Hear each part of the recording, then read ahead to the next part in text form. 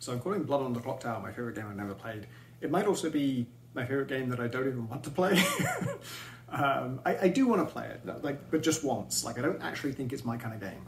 It's a social deduction game, like Werewolf or Mafia, and if anyone's not familiar with that genre, basically you have about 8 people together in person, and 2 of them are secretly evil. The evil people know who each other are, the good people don't know who the evil people are, and then day by day the town in general gets to vote for someone to be executed, and then by night the evil people get to kill somebody.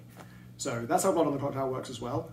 But there are a few differences. It's kind of known for just fixing the problems with that genre, and some of the problems with that genre are most people in Werewolf don't have much to do. If you're the most common role in Werewolf is a villager, and they just don't do anything.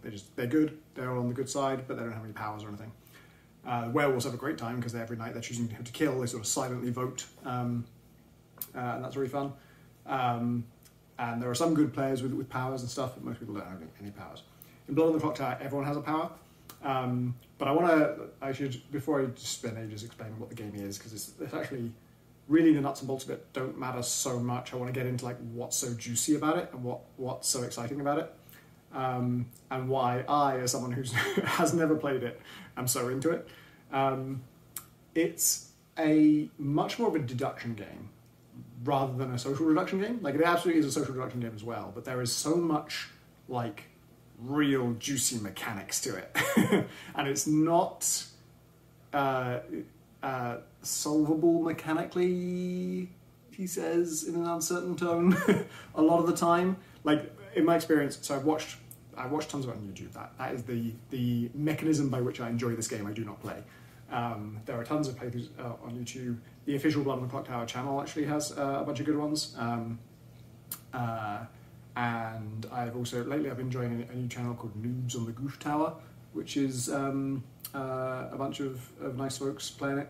I've also, my route into it, like a lot of people, was No Rolls Barred, which their sessions I think are the best, but the No Rolls Barred recommendation comes with an asterisk because the co-founder, Adam, is no longer part of the channel under investigation for misconduct. I don't know anything more about that, but I just wanted to mention it. Other than that, their cast is great, and some of their games are the wildest I've ever seen. And it is a game that encourages wild games, because everyone has a power, and many of those powers are insane and just cause absolute havoc. My favourite is not that wild, but it just gets my game design brain buzzing. So my favourite is the Amnesiac. Every character in Blood on the Clocktower, this is one of my favourite things about it, is a sentence, basically. You get an icon and then a 1-sentence description of what your character does. Maybe it's 2 sentences, but it's the length of 1 sentence. It's extremely brief. It has to fit on a tiny little token. And there are hundreds of these. There are so many. And of course, that would make the game unplayable if you had to know what all of them do in order to be able to play the game, which generally, anyone who could be in the game, you need to know what the possible roles are, how they work, in order to be able to play it at all. So what they do is they have scripts, and the sort of standard game of Blood on Clocktower has 3 different scripts. Each one has, 12, 15 different roles that could be in play. And if you're playing with 8 people, then 8 of them are in play. There's only ever one instance of each role. And the Amnesiac doesn't know what they do.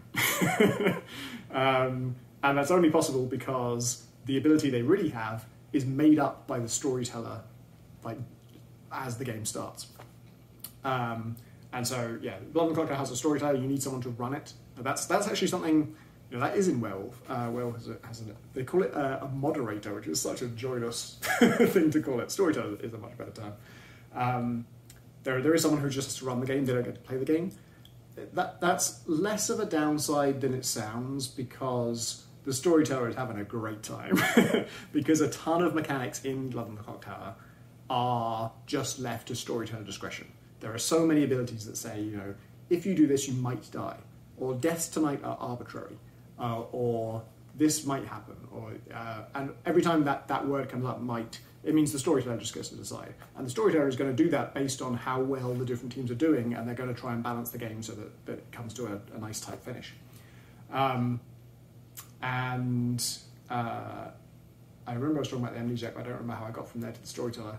The amnesiac is a character who doesn't know what their ability is, but they have an ability. The storyteller decides what their ability is at the start of the game, and then each night they get to do their ability without knowing what the hell it is. And what that entails is going to be different every game, but often it's the storyteller asks them to choose a player. And so they say, okay, Jeff. And then the storyteller will say, 3. And you're just like, all right. So you, like, the first time you do that, nothing really to go on, you just have to guess. But the other side of their ability is that each day they get to ask the storyteller, they get to basically guess what their ability is, and the storyteller just gives them like a warm, hot, cold kind of response. And they don't necessarily have to get it right. That's not their objective, or there's nothing special happens when they guess it correctly, but also they want to know what it is so they can use it effectively. And the kind of the general philosophy for running that character is that you give them an ability that would be too powerful if they did know what it is. So that their journey throughout the game is slowly, they're on their own little quest to understand what it is they can do. And when they find out, if they find out, then they can solve the game potentially. But for a long time, they're just going to be closing in on what it is that I do. Is it to do with like whether the character I picked is evil? Like if 3, I just made that one up. That's a Tom Francis original, 3. That's what I'm known for. I was the guy who said 3. It could be something like how many players that this player has spoken to are good, as opposed to evil.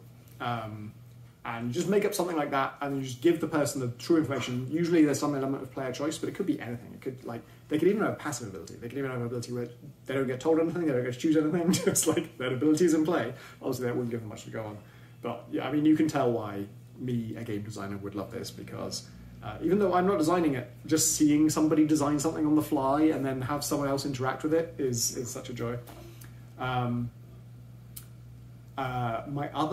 there are characters who have pretty standard roles. Like one's the Slayer, and they once per game can just point to someone and say, "I'm a Slayer and I slay you." And if that person is the demon, there's only I didn't mention that actually.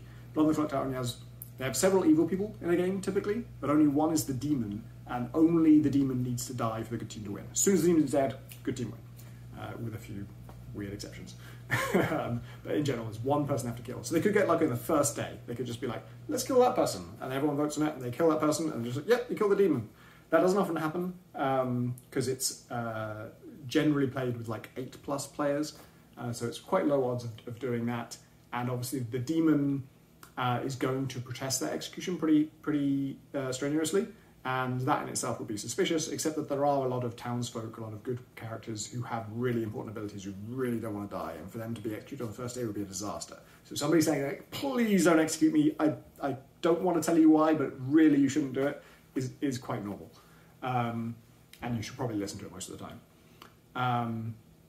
So yeah, there are characters, the characteristic signature of it, the thing that, because Werewolf has some special roles, and I played Werewolf with some special roles, and some of them are very powerful, but they are just a sort of smattering of just the odd thing that it doesn't really come together into one big cohesive whole. And Blood on the Clocktower is this massive clockwork engine of uncertainty and doubt and contradiction and partial information, and watching people piece that together is absolutely fascinating. So to give you some examples, there's a character called the Clockmaker. The Clockmaker learns how many places around the circle, you sit in a circle, the demon is from the nearest minion. The minion is just an evil character who's not the demon.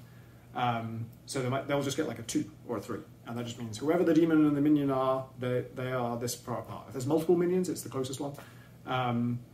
There is another character who... a lot of characters start learning something. So a chef learns how many pairs of evil people are sitting next to each other. There is a lot of characters will learn, like, this person is one of 2 roles. They could be this person or this person. Or they might learn there is a let me think. Is it like outsiders? There'll be a particular kind of category of character, and they'll learn like this one is in play, and it's either this person or this person. So everything is uncertain. There's a fortune teller who can pick every night 2 players, and they are told whether the demon is among those 2 players. They're not told which is which, but so that's uncertainty already. You still don't, even if you get a yes, you don't know who is who. But then also they have a red herring. Every game, an innocent player is picked to be their red herring, who will show as the demon to them. So if Kate is my red herring and I pick Kate and Jeff, I get a yes. Neither of them are demon. There's nothing special about Kate. They're just my red herring. And so there's uncertainty on uncertainty. And then also there's characters like the poisoner, who is just an evil character who every night picks somebody. If they poison them, their information is just arbitrary. Just could be anything. It could be true, or it could be false, it could be anything. Then there are a lot of the demons poison people in different ways. There's also a drunk, which I think is in Werewolf as well. I remember something like this, certainly in One Night Ultimate Werewolf, where the drunk doesn't know they're the drunk. They think they're another character, and they think they have that ability. And in Blood on the Clocktower, anyway, they are treated exactly as if they have that ability. You know, if that ability to wake at night, they are woken at night and asked to pick somebody to do something to, and they think they're doing it, but they don't know. There's a lunatic who thinks they are the demon, who thinks they are the bad guy, the key player in the whole thing. They think they're leading the evil team, but they're not. They're just a random folk. And the demon knows who they are. They also know who they choose to kill at night. So the demon can, if they want, mimic them. Like the lunatic is picking... Lunatic picks Kate to kill at night. Kate doesn't die because the lunatic isn't the demon, but the demon is told, hey, the lunatic picked Kate. Do you want to kill Kate? Do you want to kill someone else? So they can make the lunatic continue to believe that. There are so many ways for information to be wrong, polluted. There's a demon called the Vortox, which just means everybody in the game gets false information for the entire game. Just always. Which actually, that sounds like the worst case scenario for information. It's actually better than being drunk, because drunk, the storyteller could give you false information, or they could give you true information. So there's no actual definitive way to ever tell. The storyteller could perfectly mimic you being not drunk when you are drunk, and then one day just give you the one false information. The Vortox, they have to give you false information, which, you know, in the case of the fortune teller who picks 2 characters and learns if one of them is a demon, if you know there's a Vortex in play and you're the fortune teller and you pick 2 characters and you learn a no, you've just learned a yes. So it's better than drunk information. But like my first impression watching it was like, the good team have no chance here because everything is uncertain. There is no hard information. You can almost never cling to anything you're told ever and say, yeah, that's definitely true.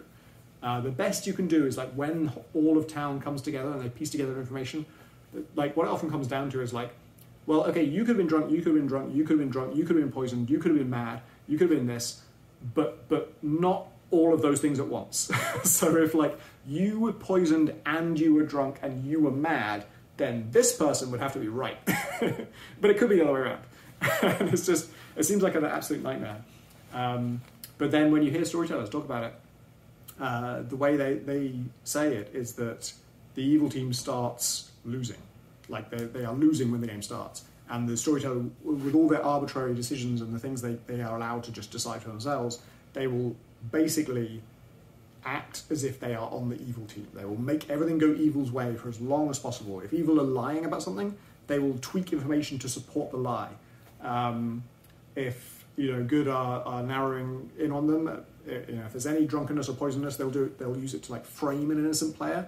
They will do all these evil kind of contrived things to like intentionally tip the scales against good, just because. I mean, really, kind of coming back to what I said, which is like you could execute the demon on day one. I heard it phrased a different way recently, which is like, this is adapted from somewhere else, but the evil team have to get lucky every day, and the good team only have to get lucky once, which is true. And so the storyteller is trying to make sure that the evil team doesn't die too early. And then the further into the game you get, the more they take their hands off the wheel and say, all right, well, now what happens, happens. And really, the game kind of wouldn't work without the storyteller doing that. Like, there's so much in it that would be wildly unbalanced if you didn't have a thinking person actively running the game and thinking about what is the most fun thing to happen. That's usually their watchword is like, what's the fun thing to happen here? Yeah. My other favourite character is the Snake Charmer. The Snake Charmer each night picks a player. If that person is not the demon, nothing happens. If that person is the demon, the Snake Charmer becomes the demon, and the demon becomes a drunk Snake Charmer. In other words, a useless character. But they switch alignments too. So, like, if you're a good Snake Charmer, you're on the good team, you want the good team to win, and every night you're trying somebody, each night nothing happens, brilliant. I've eliminated that person as a demon. Huge information. But if you ever pick the demon, now you're the demon, you're evil, you have to win as evil, but you don't know who your minions are, you don't know any of the information, and the person you just swapped with just became a good Snake Charmer, and so they know exactly who the minions are, they were the demon, now they're on the good team, they have every reason in the world to come out to town and say, hey, I was the demon, whoever was the Snake Charmer is now the demon. They don't actually know who the Snake Charmer is, of course, unless you, as the Snake Charmer, were stupid enough to tell everyone who you're the Snake Charmer. And so they can just reveal all the information and just kind of tank the evil team strategy. And so the Snake Charmer is just a fascinating character where, you know, it would be fascinating even if it was coded in stone that you don't want to switch teams, that you know, you're just trying to get as much information as you can, because then how many people do you check? Because you can just check yourself.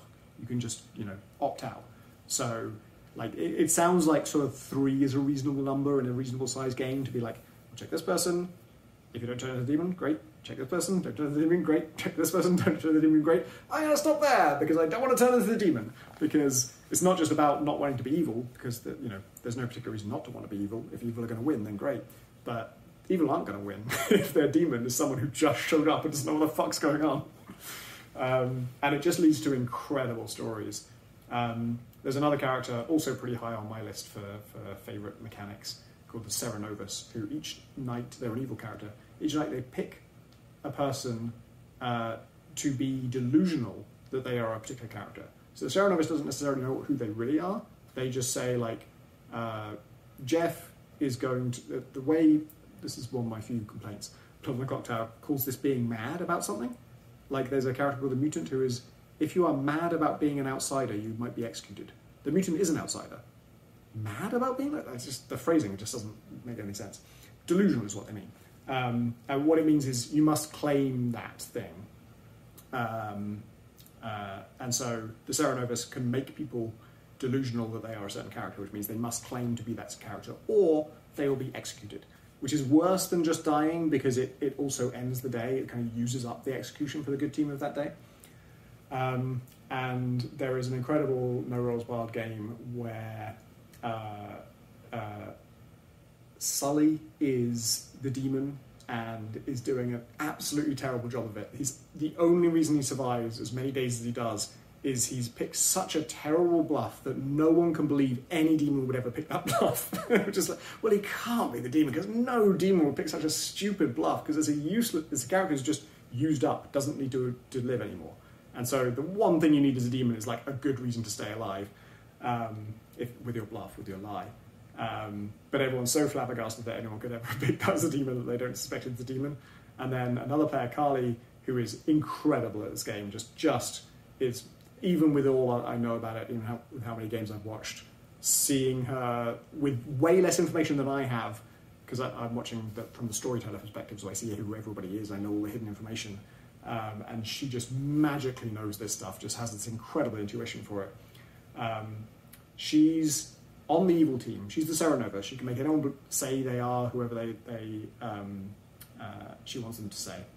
And her demon is Sully, who is, I can't even remember what type of demon he is, but he's doing a terrible job because he's bluffed as the Clockmaker, which is that one that I mentioned, that just gets a number at the start of the game and never gets a number ever again. So there's no reason to keep him around, really. It's fine for them to die, which is a terrible thing to say as a demon. And she has deduced that there is a Snake Charmer somewhere in the game, and in fact, I think she's even deduced who it is. Just on pure instinct, on like the last night of the game, I think it is, she thinks, I think there's a Snake Charmer in the game. I think they're going around a circle. They also haven't found the demon yet. I think they might find them tonight, and if they do, I want to make sure the demon can't come out and say they're the demon and spill all the juicy information. So she chooses her own demon to be delusional that they are the clockmaker, which is what they're already saying they are, which is just such a galaxy brain play. I'm gonna force someone who's on my own team to say what they're already saying, which sounds like a totally useless thing to do. But sure enough, Isaac the Snake Charmer picks Sully that night, becomes the demon.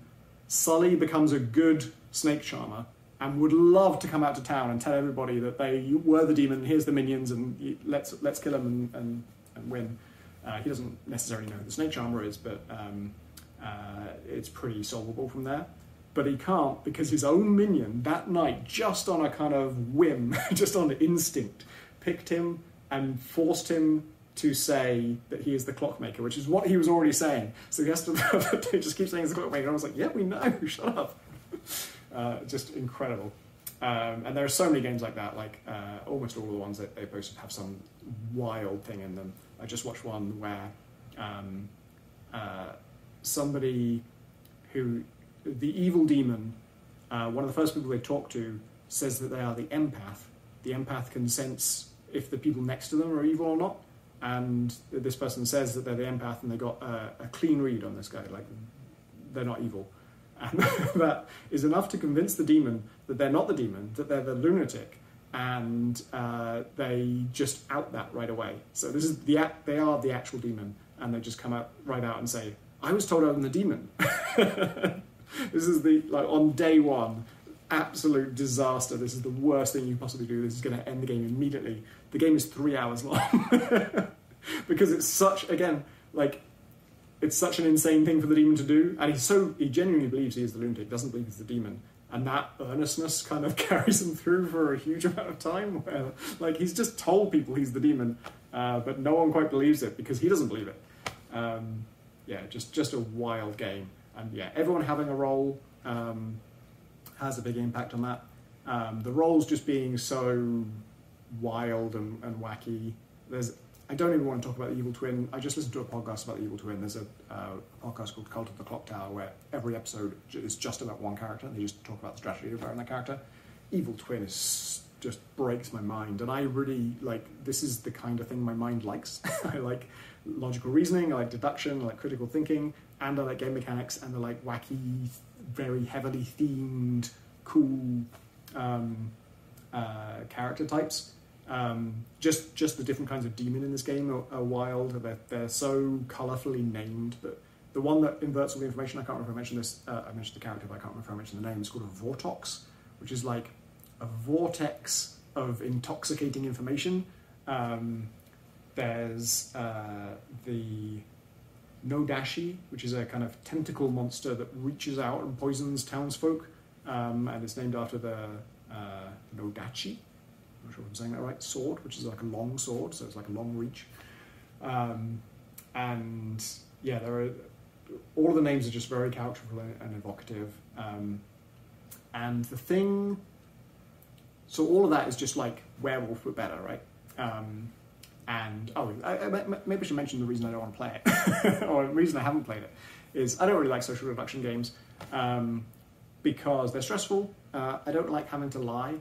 I don't like having to lie, and I also don't like having to say I'm not lying when I'm not lying. You would think that part would be easy, but it's not, and I hate it. It's because I'm not a persuader. I'm not someone who'll try and talk you round or sway you without logical, concrete information. For me, this is like a respect thing. You don't try and persuade somebody of something unless you can show them some reason they should believe it. You don't just try and bluster it. That's just not how I deal with people. And sure, it's a game. You're allowed to be someone you're not normally. I like role playing, but I can't do that. I can't just even if I'm completely innocent, if someone comes at me hard and is saying I'm guilty, if I don't have a concrete piece of evidence I can point to say I'm innocent, I'm just all right, well, there's nothing I can say, really. And that's not how you play this game. That's people who are successful at this game do not do that. But I just can't, I feel it would feel so fraudulent for me to ever say, no, but I am the good twin. No, but I am good. I swear I'm good. It just feels so empty to me. But I love watching it. I love that. I think the game design of it is fascinating. Yeah, and then so all of that is just Werewolf but better. And then there's something extra to this where it feels like a live service game, which is a video game term. This is a tabletop game, but I don't know how big this game is because like almost none of my friends have heard of it. But there's a Blood on the Clocktower convention, and there's all these videos out there that have a ton of views, and it just feels like a culture and a community. It feels like a thing unto itself, like a world you can be part of. That's part of what I've been enjoying about it, is not just watching all these individual videos of it, but like the official channel. Every few weeks, it seems like there's a new character that's not in the game yet, but they call them experimental characters. We're like, we just came up with this idea, here it is, we're going to play a game with it now, and you just watch them play like it'll be like a 2-hour game that shows off that new character, and sometimes that it shows it off brilliantly, and that new character you get to see why it's useful or why it's crazy. Sometimes it. Sometimes they won't even put the new character in the game because that's the scripts thing. When you play a game, there's a script of all the things that could be in the game, and only maybe half of them are in, maybe a bit more. But the presence of things on the script has an effect on the game. Like the Vortex. The Vortex is a demon where if it's in play, all information is false, and if you don't execute someone every day, you lose the game. So if a Vortex is in play, obviously that has an effect. If Vortex is not in play, that still has an effect, because people really don't want to go a day without executing, because it could be a Vortex. Until we know it's not a Vortex, we have to assume it is a Vortex. So sometimes the new character isn't even in the game, but just its presence on the script has such a distorting effect on how people behave and what they do that it still showcases the character. But yeah, it's just, that's what makes it a very exciting thing to be a part of. It reminds me of how Valve talk about the most successful games and kind of what they latched onto in live service game stuff, where it's just fun to be a fan of this thing separately from actually playing it. I think Dota is probably what they would point to as something that existed outside of Valve, but which they thought was already being run in a sort of exemplary way, where just being a fan of Dota was a fun experience because new characters are being released and the game is constantly being updated, and you just being part of that, you're always getting something. And weirdly, I feel like I get that from Blood on Clocktower without ever playing it. The other week, they showed off the Village Idiot, a new character, which every night they get to choose somebody and find out whether they're good or evil. Hugely powerful power. But it is tainted by the fact that if there is more than one Village Idiot in play, this is one of the rare roles where there can be more than one of them is drunk. If there's only one, they're not drunk. If there's 3, one of them's drunk. That's not the biggest disadvantage in the world, but what it kind of means is that it's a real easy bluff for the evil team, because usually the thing that stops you from bluffing as a particularly good character is that you don't know if that person might be in play. If there is another one, it's called a double claim, because there's only ever one of a character. Claiming it yourself, if someone else is claiming it, immediately puts you in a kind of 50-50 situation where now you're both under suspicion, but because there's so few evil players, it's a worse thing for the evil player. And also they're not getting real information, so it's harder to bluff than the good player will have an easier time proving that they are that character. But for this one, there could be up to 3 of them, I think is the maximum, and one of them is going to be wrong all the time, so the information doesn't have to be right either, and so you just get 7 people claiming to be the Village Idiot, and yeah, that's just really fun, and I don't have to play that to enjoy it. It was just a cool thing to watch. It really gets me thinking about, I don't know, I would love to make a game where making new content for it I was about to say, was that easy? I don't want to say it's easy because I have no idea what goes into this, and I'm sure I get the impression from listening to some of the behind-the-scenes stuff that it is a nightmare to design some of these characters. But the content itself, rather than being a DLC for a video game that required artists and modelers and animators and